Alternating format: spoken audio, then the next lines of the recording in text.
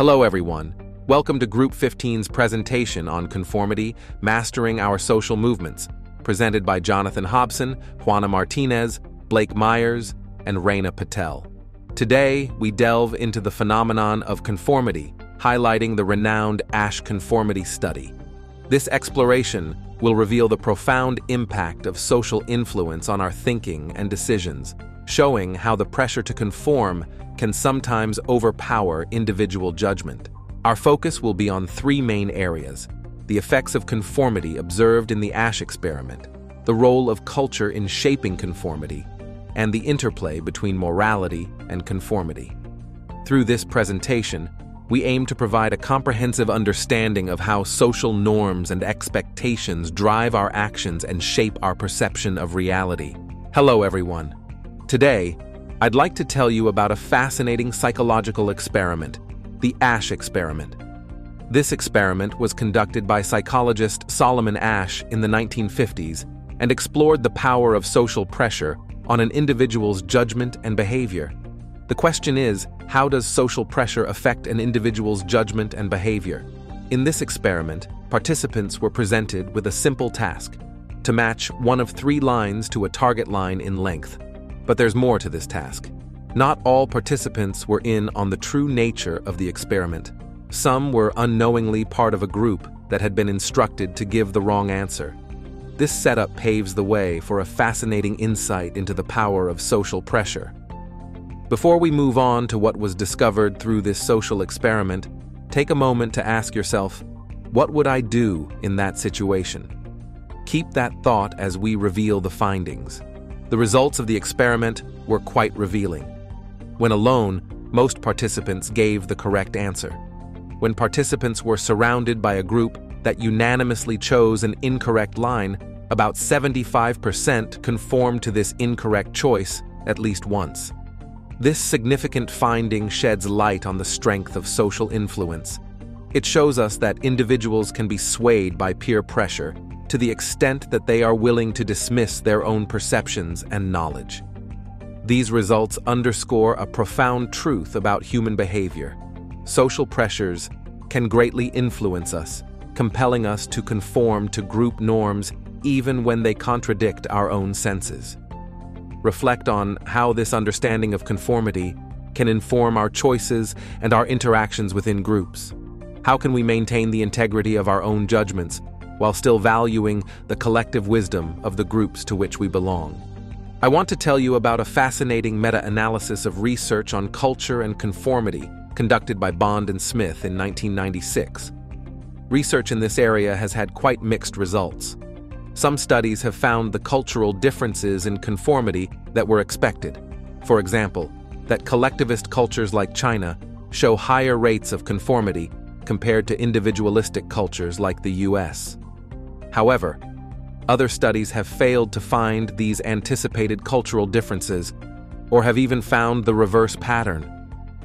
These inconsistent findings are problematic because the comparisons made across cultures are often confounded by issues like differences in the procedures or samples used.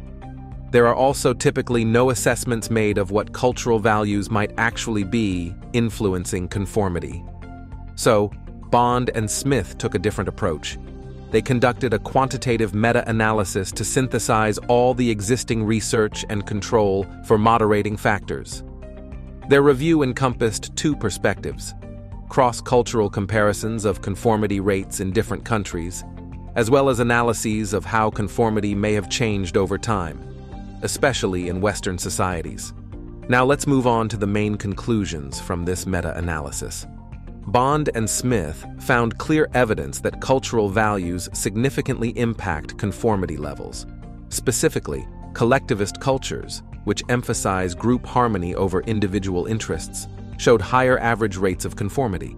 For example, their analysis found conformity decreased by 29% to 116% per unit increase in individualism, depending on the cultural value measure used. The study also revealed conformity has steadily declined in the US since the 1950s. Each year, conformity dropped by around 0.8% on average. these cultural factors actually had a larger influence on conformity than other variables like majority size, gender, and stimulus ambiguity that are typically considered important moderators. Based on these findings, the authors argue conformity research needs to focus more attention on assessing cultural variables and the processes by which they affect conformity. The meaning of conformity itself may differ cross-culturally, so we need to clarify what it represents in various cultural contexts. Well, I hope this overview has given you some insight into this influential meta-analysis on culture and conformity. The research question for researchers, Kundu and Cummins, was, can conformity influence something we consider to be an integral part of our identities, namely morality? This research study included 33 participants, 17 in a control group and 16 in an experimental condition. In small groups, where 3 participants posed as peers and 1 was a real participant, they were instructed to make a series of decisions about moral dilemmas for which there was no right or wrong answer. An example of a dilemma given was as follows. A runaway trolley is approaching a fork in the tracks. On the left track are 5 people. On the right track is 1 person. If you do nothing, the trolley will go left, causing the deaths of 5 people. The only way to avoid this is to push a switch that will cause the trolley to go right, causing the death of the single person. Is it morally permissible to push the switch under the circumstances? The 3 participants, posing as peers, would then provide their predetermined rating out loud, and the real participant would be last to provide their rating. This allowed the real participant of the study to hear the other rating before providing their own.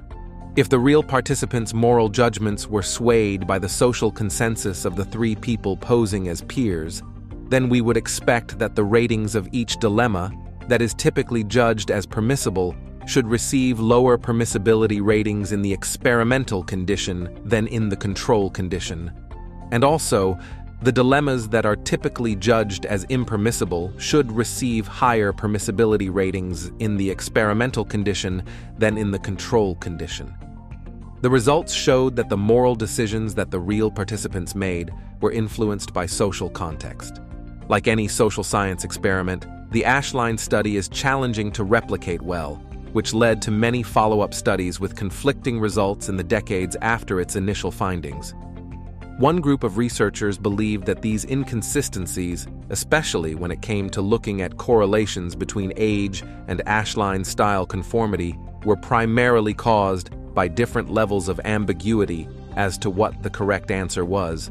They hypothesized that, if the correct answer was unambiguously clear, the test subjects would be less likely to go along with their peers if they chose differently, and that this tendency would get stronger the older the test subjects were.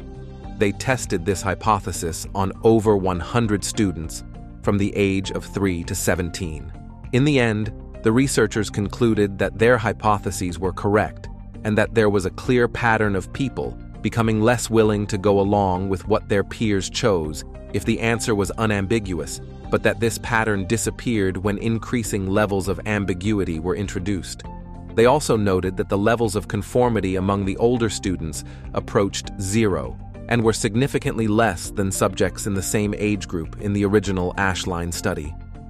The tendency to conform from group to group appears to be hard to pin down, especially as more noise and uncertainty are added to any given situation.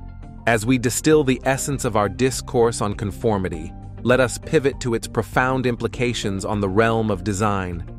Our journey through various academic journals has illuminated the multifaceted nature of conformity, culminating in a critical examination of morality's interplay with societal norms.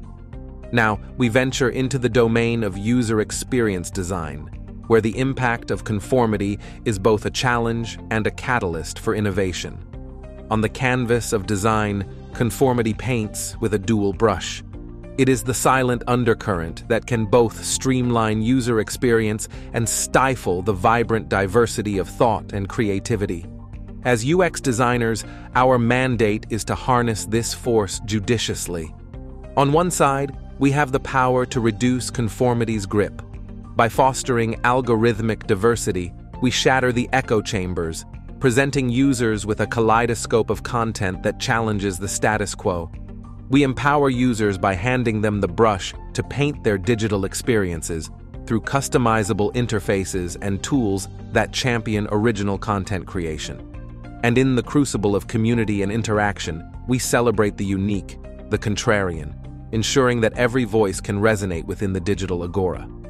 Yet, as we navigate this landscape, we must be vigilant of the threats that lurk within. The homogenization of user experience, a byproduct of an over-reliance on popular trends, threatens to reduce our rich tapestry to a monochrome. Dark UX patterns, those manipulative strands woven into the very fabric of interfaces, can lead users into a march of uniformity, devoid of critical thought. And within the walls of social media echo chambers, the amplification of majority opinions can silence the whispers of minority voices, diminishing the very diversity we strive to protect. In managing conformity, we are the custodians of balance. We must be as adept with the tools that dismantle conformity as we are with those that could inadvertently construct it. Our strategies must be intentional, our designs ethical, and our approach holistic. We are tasked with creating not just user experiences, but human experiences, rich, diverse, and engaging.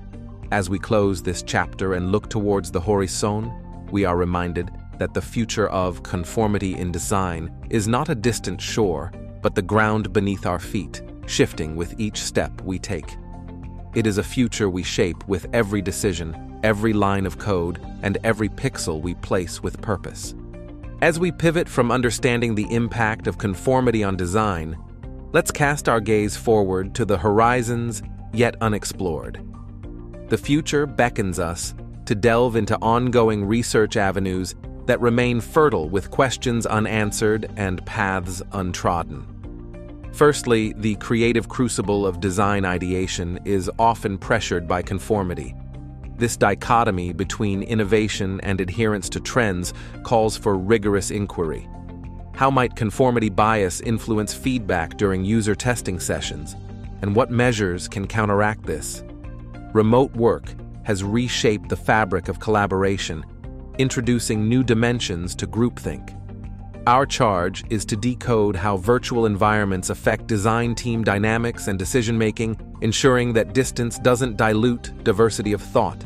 And as our teams grow more culturally diverse, the impact of global perspectives on conformity in design emerges as a critical area of study. Can we foster a design ethos that embraces cultural nuances while resisting homogenization? In the realm of methodologies, the contrast between agile and waterfall frameworks offers a unique lens to examine how conformity shapes UX.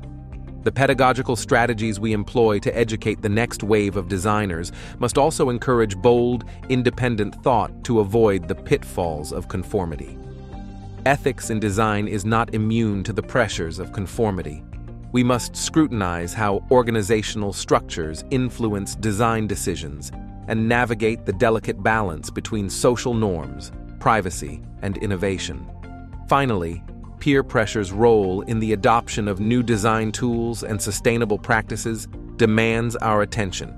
As we equip ourselves with novel technologies, it's imperative to consider how collective influences shape the tools we choose and the designs we ultimately create. As we look ahead, let's commit to a future where research bridges the gaps in our understanding, allowing us to craft designs that are as diverse and dynamic as the users they serve. This is our challenge and our charge as we continue to push the boundaries of conformity in design. As we conclude our exploration of conformity in design, we recognize the journey does not end here. The paths we've charted highlight the intricate dance between innovation and conformity, individual creativity, and collective thought. Our exploration has revealed not just what we know, but more importantly, what we have yet to discover. This is an invitation for continued curiosity, a call to action for researchers and practitioners alike to delve deeper into the uncharted territories of design psychology. I encourage you now to reflect, inquiry, and challenge. Your questions and insights are invaluable as we collectively shape the future of design, a future informed by diverse perspectives and rigorous inquiry. Thank you for your engagement and thoughtful consideration throughout this presentation. Your questions and insights are the catalysts for ongoing exploration and understanding. As we part ways, remember that the slides and references from today's discussion are available for your further review and contemplation.